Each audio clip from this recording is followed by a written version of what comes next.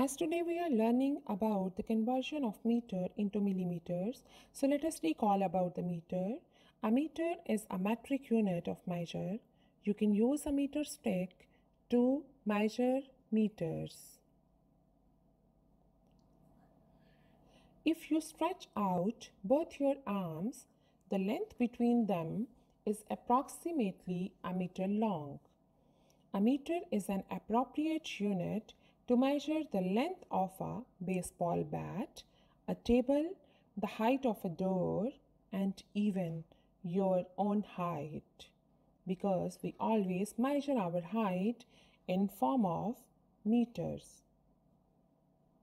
Let us recall about millimeter.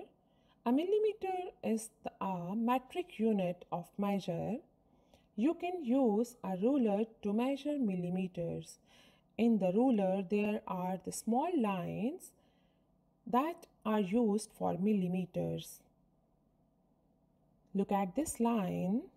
The height of it can be measured using centimeters, but the thickness of it is about a millimeter wide.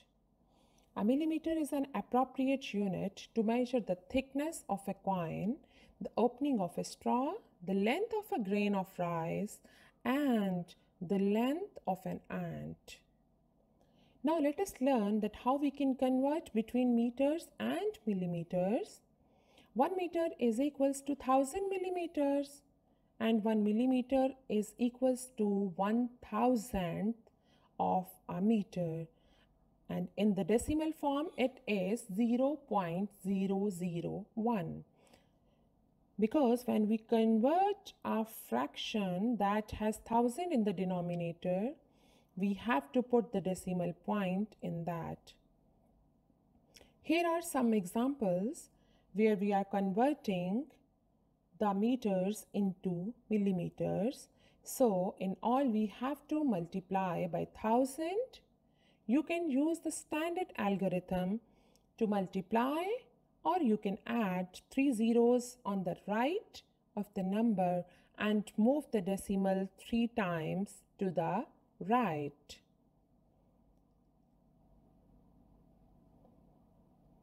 Because whenever we multiply a decimal by 1000, we have to move the decimal point by 3 places to the right. So here are some examples like 5 meters, 72 meters, 8.94 meters, 0.3 meters, 0.109 meters, and in all the cases we have to multiply it by 1000. If we have the whole number, we have to multiply with the 1000. We can add 3 zeros with that number. And in the decimal, as I told you, that if you are multiplying by 1000, so in 1000 there are 3 zeros, it means we have to move the decimal point 3 digits towards the right side. Like here 6.2, if we are multiplying 6.2 by 1000, so we have to move the decimal point towards the right side after 3 digits. So here we have only 1 digit, so we can add 2 zeros by ourselves